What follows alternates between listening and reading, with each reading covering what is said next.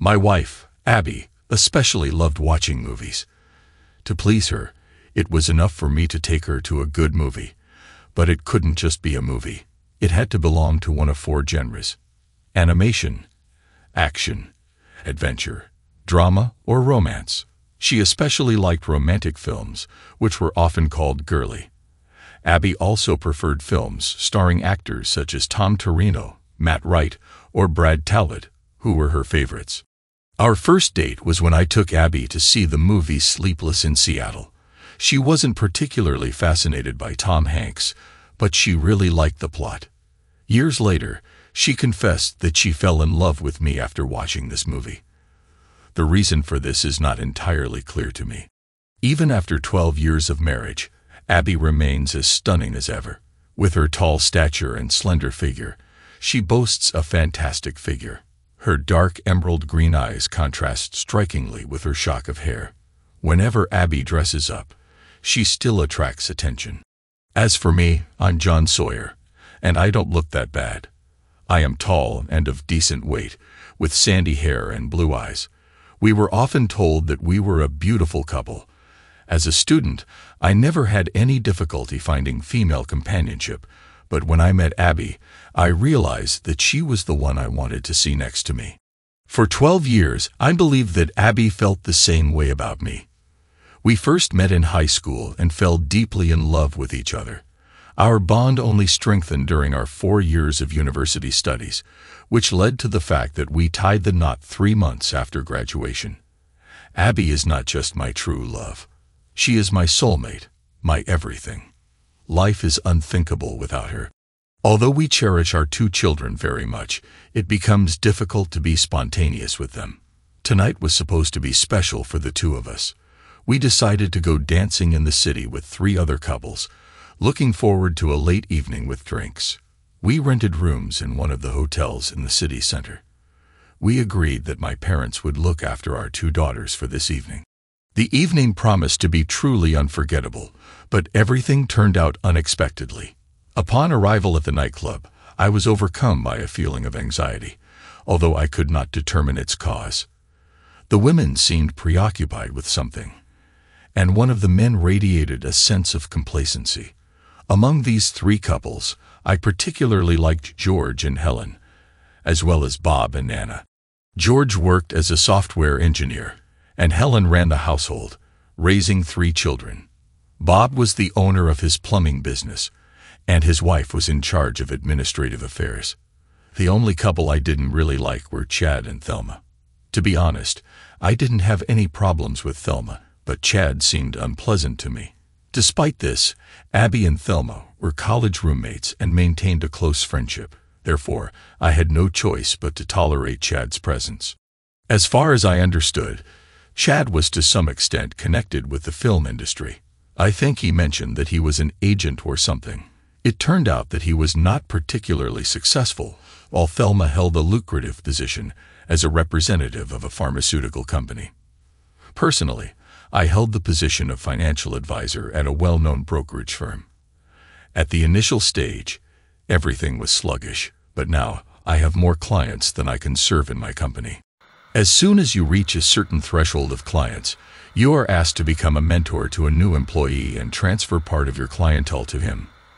Naturally, I keep the most profitable clients for myself. I've had to make this decision twice before, and it looks like I'm going to have to do it again in the near future. I'm enjoying a thriving career right now. Abby began her professional career as an administrative assistant to Mike Winston, the executive vice president of the regional bank.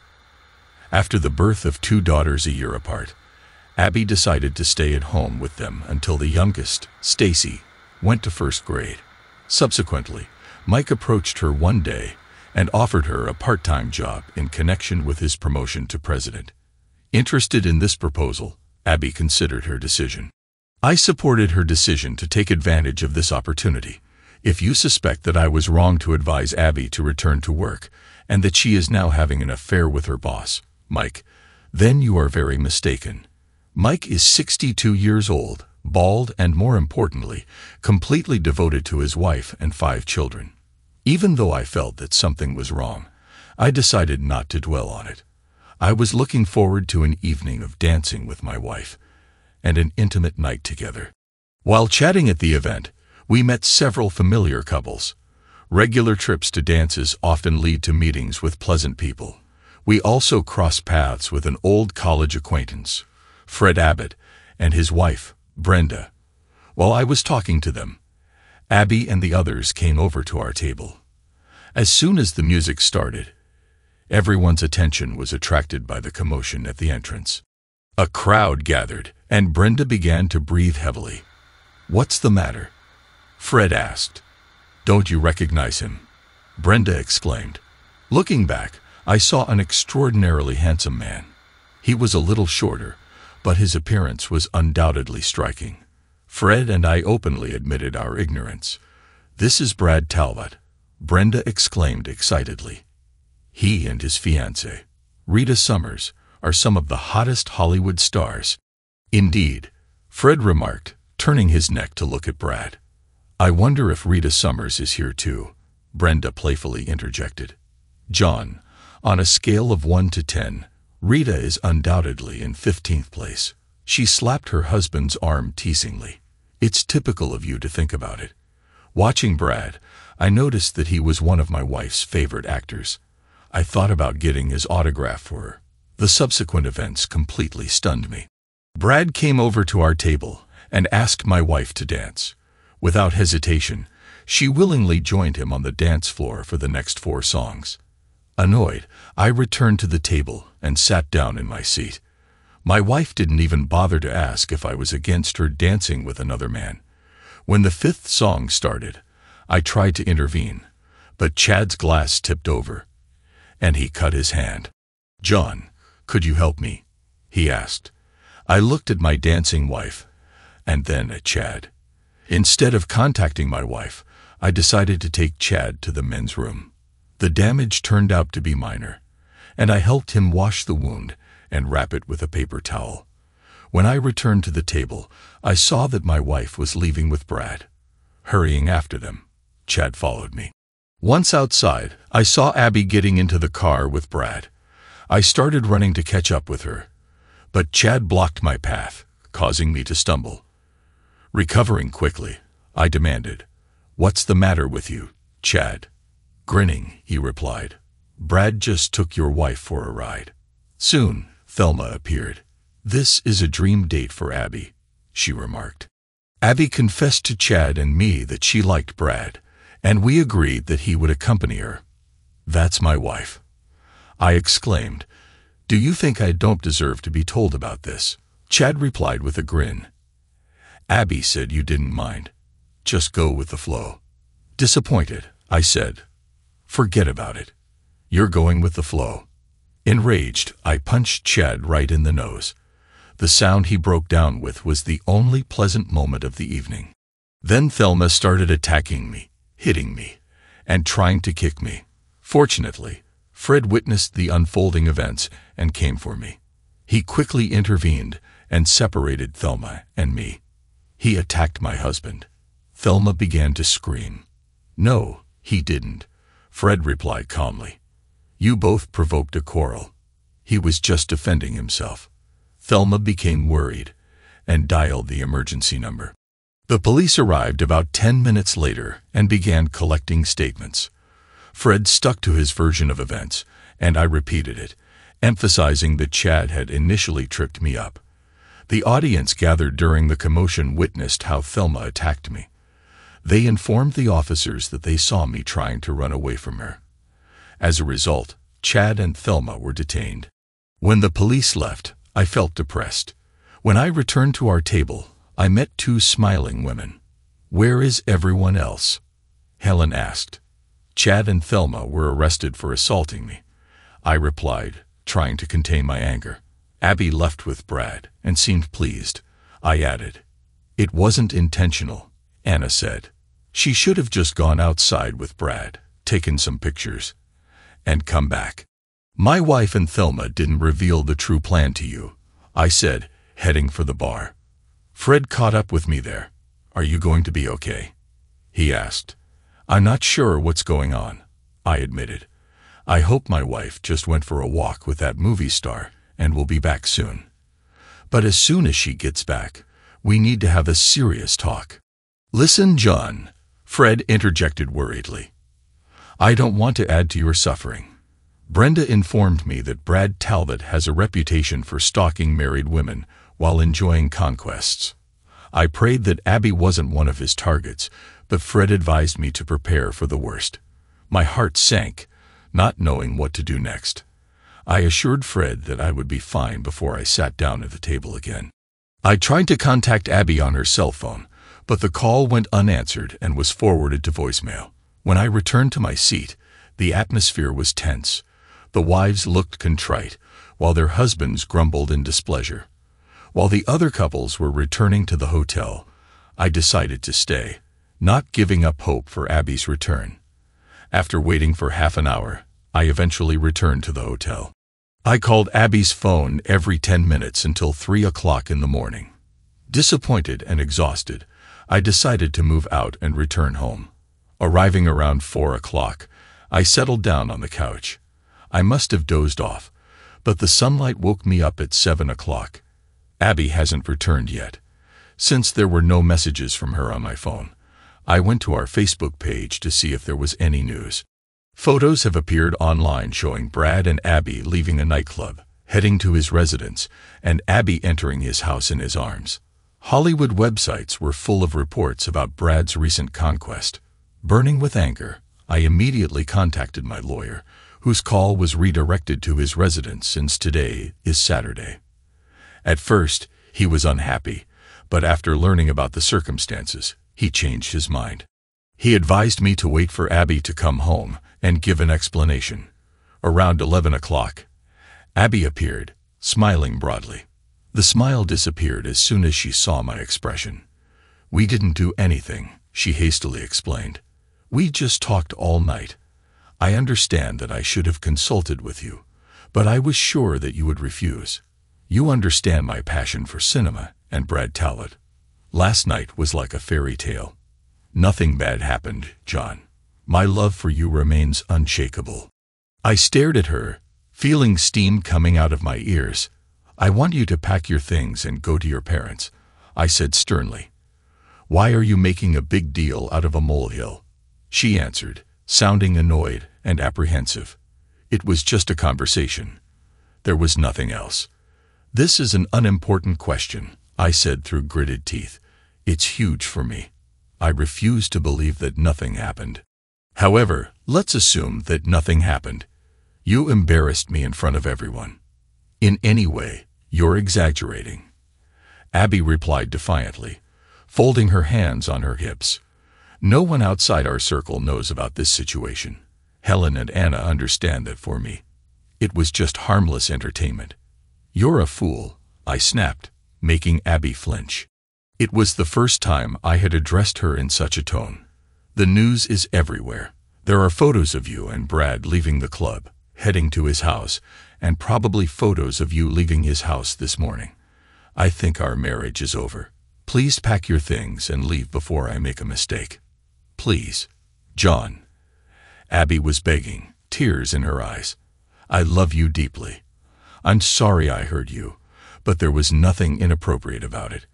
I thought you'd understand that when you found out the truth. We have to find a way to get through this. Think about our daughters. You weren't thinking about them when you left with that arrogant movie star," I hissed. "How would you feel if Stacy or Gail did something like that in the future?" Abby turned pale at my words and then burst into tears. "I'm really sorry, John. I never imagined that everything would turn into such chaos. I made a mistake. Please forgive me.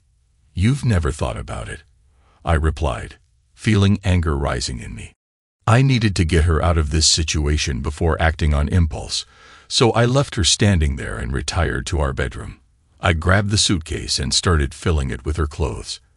"I can handle it," Abby muttered, and after a short pause, her voice trembled with tears. She slowly packed her suitcase and carried it downstairs. I didn't offer to help. I waited until she was gone, and then I slammed the door. Looking out the window, I saw her put her suitcase in the trunk and bury her face in her hands. I wanted to comfort her, but my anger was too strong. About 20 minutes later, she started the car and drove away. I immediately called my parents and told them what had happened.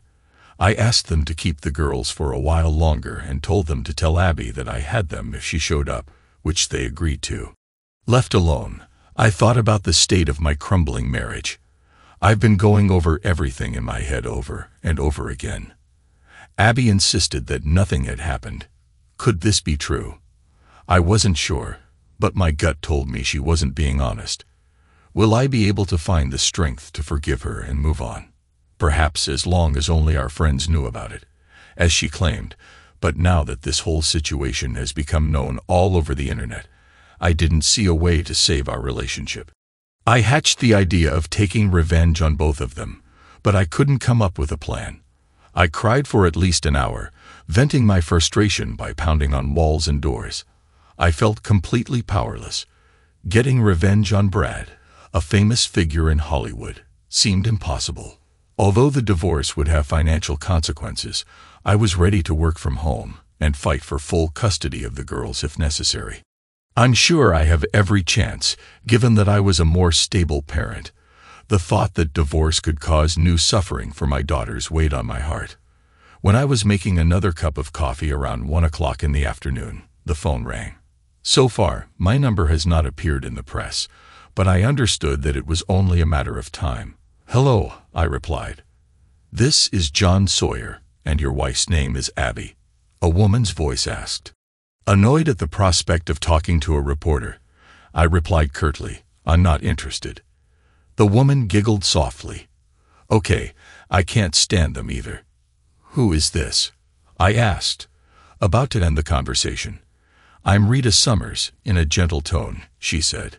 "You probably know my fiancé, Brad Talbot." "Yes, I know this guy," I replied, feeling impatient to end the conversation. "Do you love your wife?" Rita suddenly asked. I sighed. No matter what, I still love her, but given everything that has happened, I don't see how we can rebuild our marriage. If I could come up with a solution that would save your marriage and also fix my relationship with Brad, would you be interested? My heart was racing, and I felt the need to sit down and reflect. In the end, I replied, "Yes, I want to save my marriage, but I don't know how to do it," I said. Again, there was a gentle giggle followed by a deep sigh. "I've loved Brad for a very long time. We have known each other since childhood. He comes from a dysfunctional family, similar to mine. His father was a womanizer, and his mother had a deep dislike for all men, including Brad. She had never shown any affection for him. Despite his best efforts, he never missed her. He had previously dated married women. I think that's how he's looking for the love that his mother couldn't give him. My own family was also dysfunctional. When I was growing up, my mother suffered from alcoholism, and my father abused me. During that turbulent period, Brad became a pillar of support for me, and I cherished him with all my soul. But our relationship ended when he moved to another country after his parents divorced. I lay in tears for several weeks. Our paths crossed again in Hollywood when we both achieved success.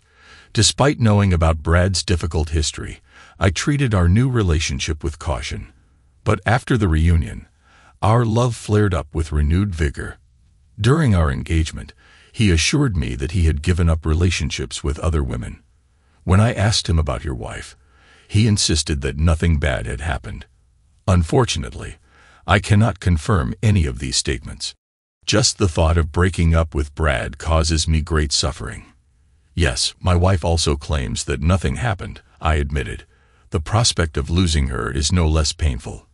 Do you trust her? Rita asked. No, I don't trust her, I replied. I don't trust him either. I know Brad, and it's not like him to invite a woman into nothing. But I suppose stranger things have happened. Still, I tend to think that something has happened.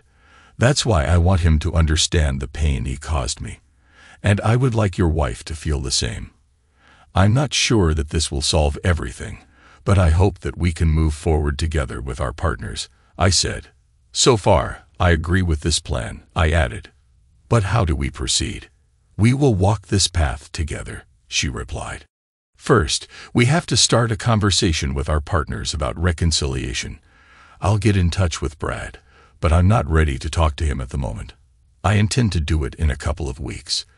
In the meantime, you should consider allowing your wife to return home around the same time. I'll let you know when the time is right. It is important that you keep your distance and refrain from intimacy with her. Why let her come back? I asked. As soon as she gets home, we'll have lunch together, and I'll outline my strategy. There are still a few aspects that I need to work out, she explained. Although I was still not sure about the correctness of this plan, having no alternatives, I decided to act. First, I contacted the parents and informed them that I would pick up the girls in 30 minutes.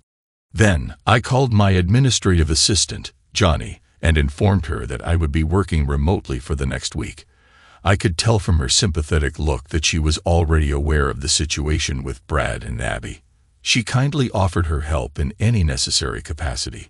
Then, I dialed Abby's parents' number. Her father answered the phone apologetically. He saw the news and expressed embarrassment. When I asked to talk to Abby, she was overwhelmed with emotion, tearfully apologizing and expressing a desire to return home for a conversation. Abby, I said calmly, I think it would be better for us to live separately for a while. I will be working remotely next week. You have obligations from Monday to Wednesday. Let's arrange for you to pick up the girls on Wednesday evening. During this time, we will be able to solve everything. I will take responsibility for them on Sunday evening. Please, John, she begged tearfully. I want to go home. I want us to become a family. Don't you want that too? I thought so, I replied sadly, but now I'm not sure. I'll see you around 5 o'clock on Wednesday. I picked up the girls and informed them that Mom would spend a few days with their grandparents. They had a lot of questions, but their excitement increased when we arrived at Chuck E. Cheese.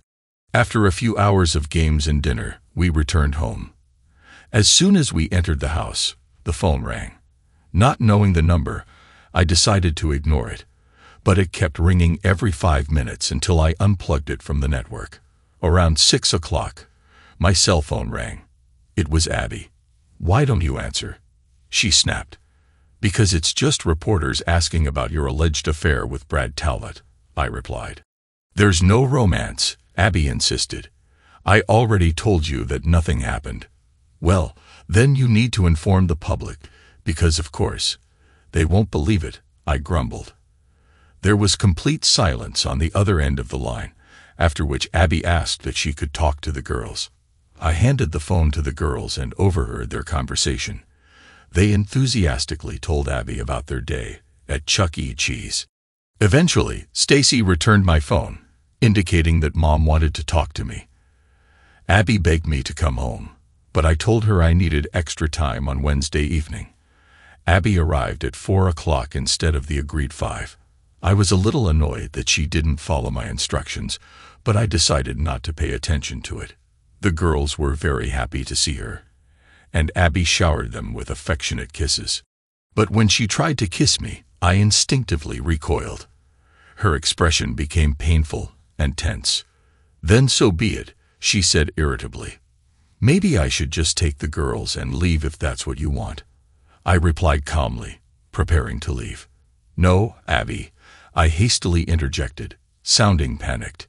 Let's sit down and solve our problems. The girls started packing for the night when Abby informed them that they were going to visit their grandparents. What should we do now? Abby asked after an awkward silence. I wish I knew the answer, I replied. Right now, I feel offended, confused, and angry. Do you have any suggestions on how to deal with these emotions? I asked. All I can do is apologize, Abby replied, her voice trembling slightly. I made a serious mistake. Please, I beg you, forgive me. I don't want to lose you. Abby, it's not that simple, I replied, leaning back in my chair and crossing my arms. In the eyes of the whole world, I look like a fool. My wife betrayed me, and I didn't do anything. Abby started crying. I never wanted to hurt you, I just really wanted to meet Brad Talbot and see his house. I knew you'd be upset with me, but I didn't expect it to escalate into such chaos. Abby, I sincerely want us to get through this, I said, eliciting a fleeting glimmer of hope in her eyes. But I have consulted with a lawyer. In case of divorce, I will seek full custody of the girls. It would be wise if you find yourself a lawyer. I don't want a divorce, she screamed. You can't take my daughters away from me. Abby, I'm not suggesting we get divorced, but we have to prepare for the worst, I clarified. I don't want to hurt you, I said, but given the attention to you, the court may be inclined to grant my request for custody. Please refrain from this, Abby begged. I am ready to do everything to fix our relationship. Why don't we continue our conversations? She suggested. Let's meet for lunch next Sunday when you pick up the girls. If you insist on maintaining custody of the girls, she replied with a note of anger in her voice. I will not tolerate such uncertainty. It's bad for them. If you keep this up, I will immediately start the divorce proceedings. And remember, your reputation is tarnished. I doubt the courts will view you in a positive light, I said. Abby seemed to lose her resolve at this statement. I won't continue. I don't want to get divorced. The second week began, and I returned to my duties in the office. If my assistants reacted to the situation with understanding, then several clients turned out to be less understanding. 2 of them found the situation funny and started teasing me. Despite my polite requests to stop, they continued. Disappointed, I announced that I was ending our cooperation and transferring their portfolio to another organization. Despite their attempts to apologize, I firmly stated that our business relationship had come to an end. The news of this decision spread among my clients, and conversations about my wife and Brad stopped. Rita contacted me around 2 o'clock in the afternoon. Do you have any plans for the evening? She asked. When she was convinced that she wasn't, she replied, Great, because you're joining me for dinner at Zoom at 7 o'clock. A formal dress code. With that, she quickly ended the conversation. I was stunned that Rita informed me about the reservation of a table in the Zoom room, known as the most elite restaurant in the city. A table there usually took a long time, and the prices were prohibitively high. I arrived at 7 o'clock and was escorted to a secluded room at the back of the restaurant. Despite the fact that the table was only for 2, the room was extravagantly decorated with a velvet sofa. My thoughts involuntarily turned to what was happening on this very couch. About 5 minutes later, Rita Summers appeared. When I got up from my seat, I couldn't help but admire her striking appearance. I was sure that when she appeared, the whole restaurant looked in her direction. She was small in stature, with gorgeous blonde hair, warm brown eyes, and an attention-grabbing physique. It was Rita's smile that really captivated me. There was some kind of essence in her that breathed life into you. I couldn't understand why Brad shunned women of her level. May I address you as John? She asked, settling into the seat opposite me. I nodded. And how should I address you? I asked. Rita, of course, she replied with a soft laugh that made me smile. We ordered drinks and talked for a while. I briefly talked about my profession, but mostly regaled Rita with humorous anecdotes about my daughters and awkward teenage moments. When the waiter returned for our orders, I hesitated to rush Rita, but I couldn't wait to learn about her strategy. I was fervently looking for a way to save my marriage, but I was at a loss about what to do. After dinner, Rita leaned back in her chair. Let's start with the fact, John, she began with a thoughtful smile, that this insidious Chad Tompkins organized this whole fiasco. He imagines himself to be a famous film agent, but in reality, he's just a pimp, Rita explained. He sets up situations in which unsuspecting people, especially married women, get intimate with movie stars. It's amazing how many people he's trapped into relationships with these celebrities, she continued. You're talking to a person who has experienced this firsthand, she said with a note of disappointment. Although I was not fully aware of Chad's specific role until now, I managed to detain him. Really? Rita's eyes sparkled with intrigue. This is promising news. However, Don't be too hard on your wife. Brad is able to charm even the most virtuous people. Your wife is not the first married woman he has deceived, but I am determined to make sure that she becomes the last," Rita said. "If I fail to achieve this, then the plan of action I have proposed will at least make him and your wife answer for the suffering they have caused us. I cannot guarantee that after the implementation of my plan either of us will remain in our current relationship, but we will be comforted by the fact that we will not let them escape the consequences of their betrayal," she explained. Rita's compassion for my wife took me by surprise, but I found comfort in the fact that there would be consequences. At that moment, my main concern was how to find out her intentions. "What's your plan?" I asked. "Before I divulge the details," she replied, "I would like to say, John, that you are an attractive man with charm. Your wife made a serious mistake by jeopardizing your marriage. If the circumstances had been different, I might have been intrigued." "That's very kind of you, but we admit that we live in different worlds," I replied. "Besides beauty, you have amazing compassion. Your words are generous. Despite our different backgrounds, my interest in you remains unchanged," she admitted. "Thank you," I admitted, curious to learn more about her strategy. I eagerly asked, "And what's next?" "In the next 2 weeks, I intend to attract you as a client," said Rita. "Excuse me, I don't quite understand," I replied, perplexed. "As a client, do you mean to get financial advice?" "Yes, that's right," she said, still not understanding what she was talking about. Rita clarified, "I will make some investments through you, but we will have to hold several meetings to clarify the details. In total, I suggest 4 meetings, 2 at your office and 2 at lunch. I'll point out the places." "Very good," I agreed, although I still didn't understand what the purpose was behind it. "I can open an account for you, but the minimum investment amount is $10,000. "I intend to invest a much larger amount," she said, and her smile widened.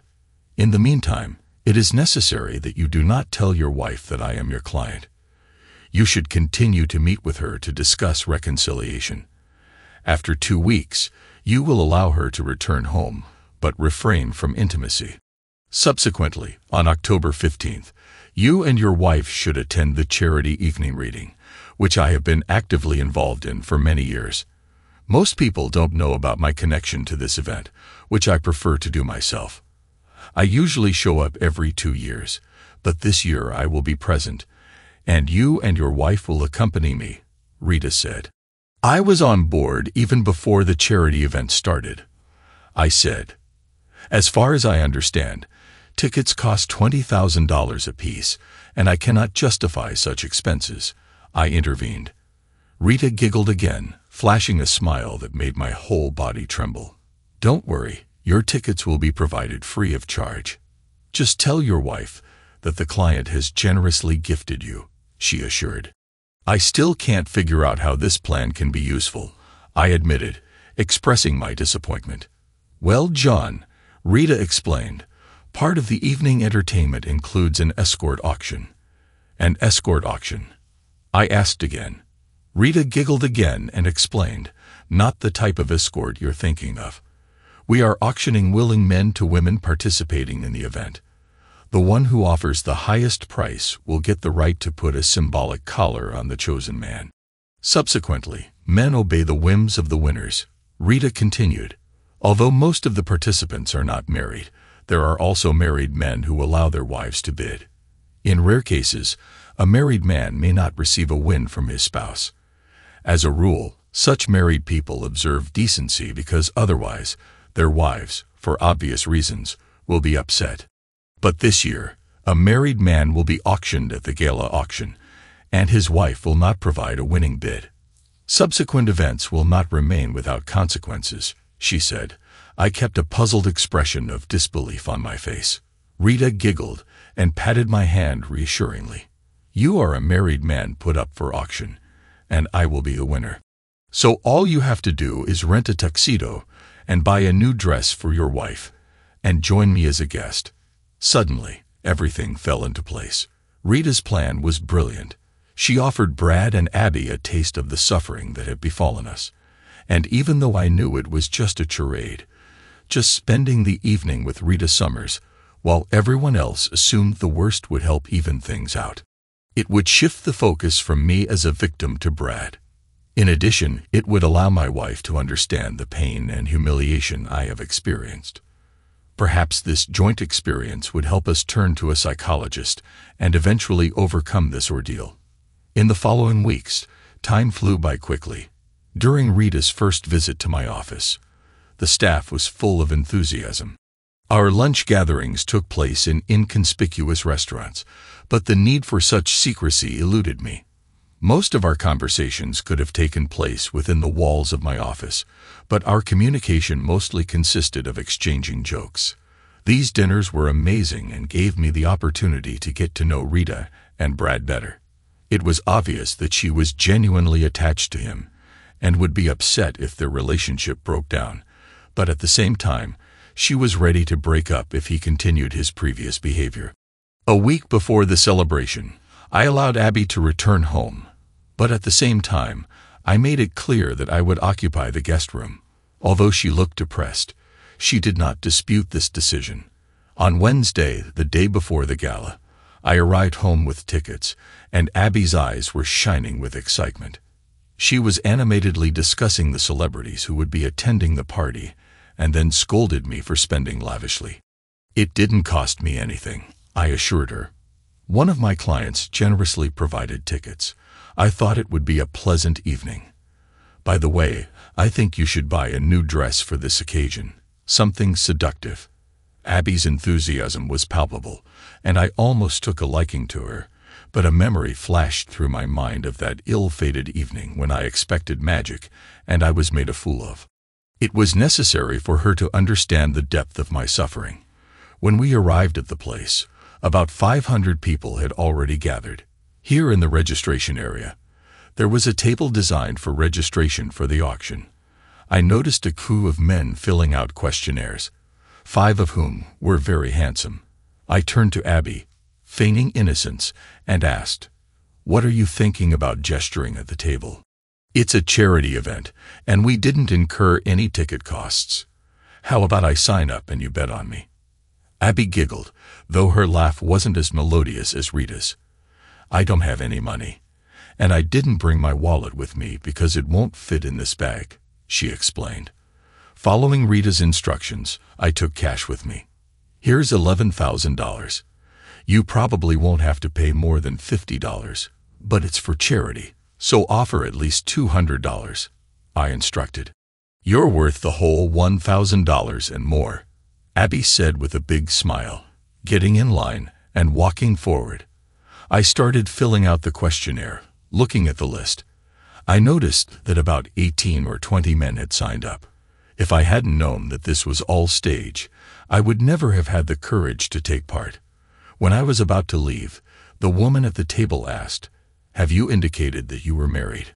I nodded, and she handed me another document.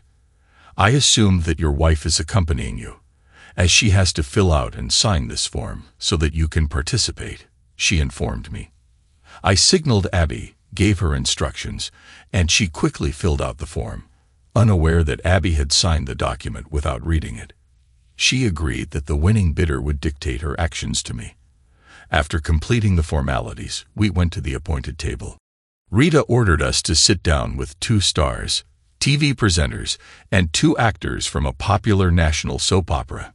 My wife was charmed not only by our table companions, but also by the numerous celebrities who attended the celebration. When the auction started, all the male participants were called to the stage. Smiling at my wife, I headed for the exit. As it turned out, there were 24 participants in total, and I assumed that most likely Rita deliberately left me as the last contender. When I took the stage, the funds raised exceeded $300,000, and I must admit that the bidding process was lively and exciting. "Our last participant is a local resident," announced the announcer, a well-known game show host. "His name is John Sawyer. He is married, the father of 2 children. I'm sure his wife is out there somewhere diligently emptying the piggy bank." Shall we start the bidding with $50? I think it's worth at least $100, an elderly woman in the front row exclaimed. I grinned and replied playfully, Do you know how to wash dishes, ma'am? I'll wash and dry, she joked, drawing laughter from those present. This is more than my husband can handle, another elderly lady added. The bidding quickly increased from $200 to $500. Soon, I heard Abby's voice. I'm offering $1,000.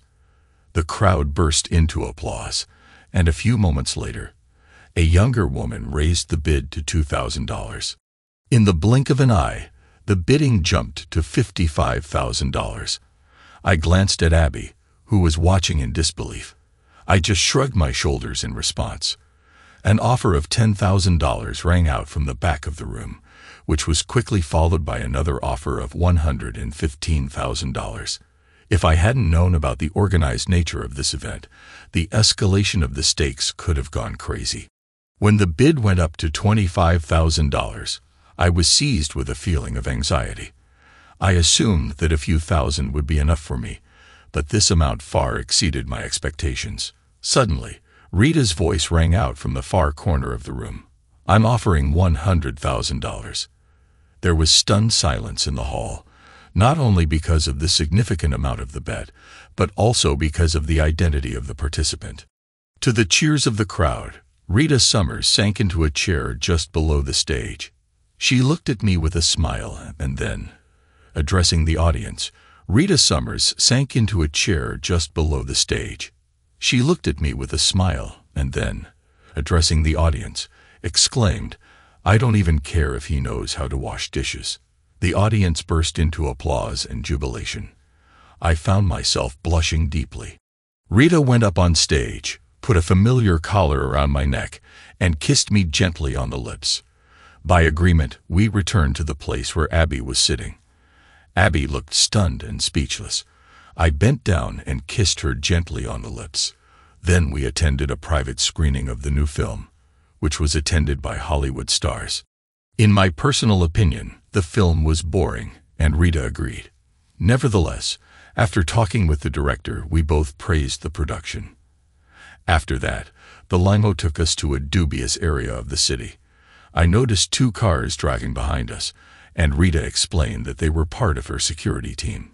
She gestured at 2 dilapidated houses on the other side of the street, noticing that the one with the porch light still used to be my house, and Brad lived across the street. It was a more respectable neighborhood in those days. The atmosphere remained somewhat harsh. It was almost 3 o'clock in the morning when we got to Rita's house. Rita said that she had 6 houses, 1 in Hollywood, 1 in New York, 1 in Florida, 2 in Europe, and 1 in South America. This house had 3 floors, which corresponded to the size of 2 standard houses. Rita served me a drink in the living room. When I settled down on the couch, I burst out laughing. I wished I had a camera to capture Abby's reaction. Although guilt crept into my soul, it did not completely consume me. Rita settled down next to me, staying close. Rita put her hand on my knee. John, let's be honest. Do you honestly believe your wife's claims that nothing happened? She asked. None of us can provide concrete evidence, but deep down, I believe there was one. I replied dejectedly. That's why the pain doesn't go away. I understand, John, and I'm almost convinced that Brad is having an affair with your wife. Rita said indignantly. I think it's fair to even the odds. With that, she leaned over and kissed me gently. I was stunned by her offer. At first, I assumed that we would retire to Rita's house and sleep separately, which would allow others to believe in our closeness, although in fact, this was not the case. But now, Rita was offering herself to me. It didn't take me long to make a decision. Perhaps if I were a more noble person, I would refuse, but still recovering from the pain caused by my wife's act and having the opportunity to be with Rita Summers, it was hard for me to resist. We kissed passionately on the couch for about 20 minutes. The feeling of intimacy with such an amazing woman was exciting. In the end, she took my hand and led me to her bedroom. Entering the bedroom, Rita began to dance. Intrigued from the moment of our first kiss, I watched Rita's dance moves and felt the anticipation in me, reinforcing the desire for an immediate connection. Undressing, Rita led me to her bed. While my wife was mastering the skill, I found that Rita's experience gave me even more pleasure. Perhaps the novelty of the meeting intensified the sensations. At that moment, such differences were insignificant as we neared the climax. I informed Rita about it. The next morning was marked by a special intimacy between Rita and me, characterized by intimate conversations and moments of closeness that contributed to a deep sense of connection between us. Rita's affectionate words and gentle gestures contributed to a feeling of warmth and comfort between us. Rita's affectionate words and gentle gestures contributed to a feeling of warmth and comfort between us. Laughing and hugging each other, we lost track of time and enjoyed each other's company. Our bond deepened as we spent more and more time together, generating a deep sense of trust and intimacy. Rita's gaze conveyed a deep sense of love and significance, accompanied by unspoken promises that even more joyful moments lay ahead. When the morning sun lit up the room, we realized that we had spent a lot of time just enjoying each other's presence. Despite the lateness of the hour, Rita's infectious laughter calmed me down. It was one of those mornings when everything seemed harmonious when you bask in the presence of a person who understands you and cares deeply about you. The joy we received from communication served as a vivid reminder of how pleasant it is to communicate with the woman we love. Rita playfully reminded me that my wife was not worried during my absence and stressed that nothing terrible had happened. I giggled in response, and we went to the shower together. Then we got dressed, and Rita made scrambled eggs for me while we waited for the limo to arrive. During the trip home, I was overcome by a sense of calm. I hoped that, with Abby's willingness, we could begin the path to healing and moving forward. When I returned to our house, I found Abby in tears in the living room. "I wasn't sure if you'd come back," she said, her voice full of sadness. "The news is full of reports that Rita Summers paid $100,000 for an evening with you. At first, I thought it was revenge, but watching how she treated you, it can be concluded that her investments were a reflection of her sincere feelings for you. Despite these actions, I do not consider you guilty. Do we have a chance to make peace? First of all, Abby, I confess nothing untoward has happened," I said. At first, indignation flashed in her eyes, but then her expression quickly softened. "Really?" she asked. "Rita is my recent client," I explained. "She thinks it was a completely justified reaction given Brad's actions towards me. In addition, Rita was a patron of the arts and provided tickets for the gala concert. She usually donates $100,000 anonymously every year, but this time, she decided to make a public contribution to deliver a message to her fiancé. So, I'm right. It really was a means of revenge against Brad. The future of our relationship is in your hands. If you're willing to work on our marriage and attend counseling, I'm willing to do the same." Abby threw herself into my arms, and I kissed her fervently before leading her to our bedroom. Despite feeling exhausted, I found the strength to make love to her. After that, I fell asleep again until my daughters got into bed around 2 o'clock in the afternoon. After a quiet dinner with the girls when they went to bed, Abby and I sat together on the terrace, holding hands. At that moment, I was full of confidence that we could fix our marriage and move forward together. Abby and I turned to a consultant named Wendy for help, who played a crucial role in solving our problems.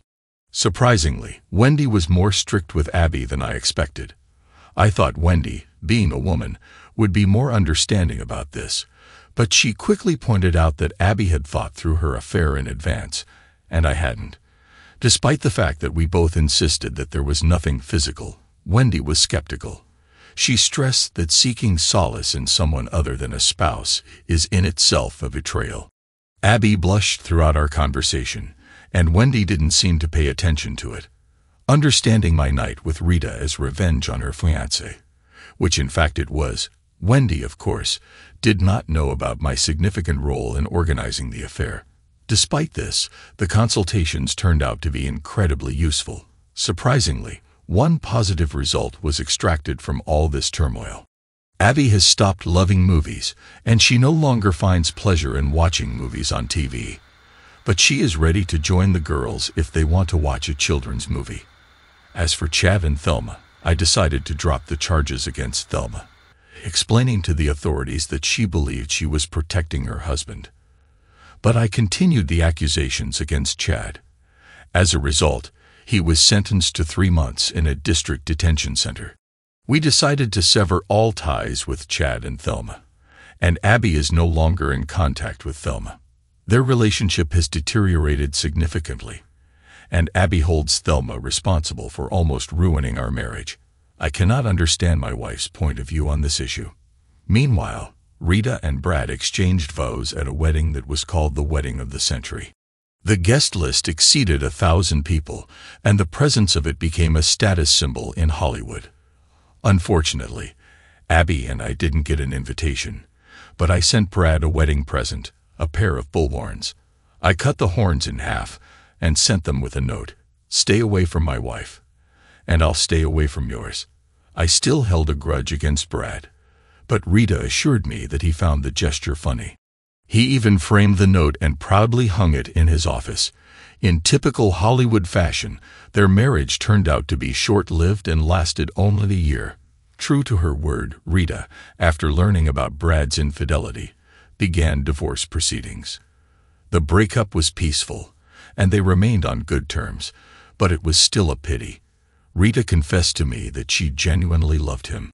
From what she said about their relationship, it became clear that they shared a deep affection. Unfortunately, this was not enough to save their marriage. Interestingly, Rita is still our client. After opening her account, she deposited a significant amount of $1 million into it. I assumed that after taking revenge, she would close the account, but she decided to keep it. When the account balance reached $2 million, she added $2 million more. Although we have never met in person since that celebration, we regularly FaceTime each other about 4 times a year to discuss our investments. Sometimes our conversations boil down to the study of life. Rita demonstrates sharp business acumen, showing unexpected conservatism in choosing investments. Her political views remain a mystery to me. Although the quarterly portfolio update lasts about 20 minutes, our conversations often drag on for an hour or two, covering a wide range of topics. After her divorce from Brad, Rita jokingly suggested that she should have chosen me. I waved her off, emphasizing the difference in our experience. Since then, she has been playfully teasing me, not letting me come to my senses. She even jokes that with a good combination of circumstances, she can start a romantic relationship.